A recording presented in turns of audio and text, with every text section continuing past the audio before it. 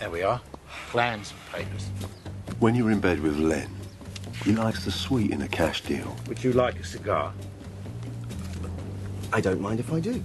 He wants you sitting in the front row with a new car sitting in your driveway. Len's skill lies in his ability to know where your back needs scratching. That's a nice lighter. $8,000 they wanted for it, the greedy toads. And I paid it. No way. Tell me, Lenny. It's all about the details. Is our little deal in there too? Look at Lenny. He only paid £100 for that stolen lighter. He's making the councillor sweat like he stole it himself. I wouldn't forget about that. The important things first. You've got to hand it to Len.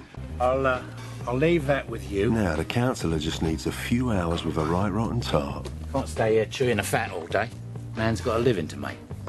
I'll phone you in tomorrow. And he'll be in there like swimwear. Take care of him, Jackie. Lenny, you forgot your lighter. Nah, it can't be mine. It's got your name on it. All right.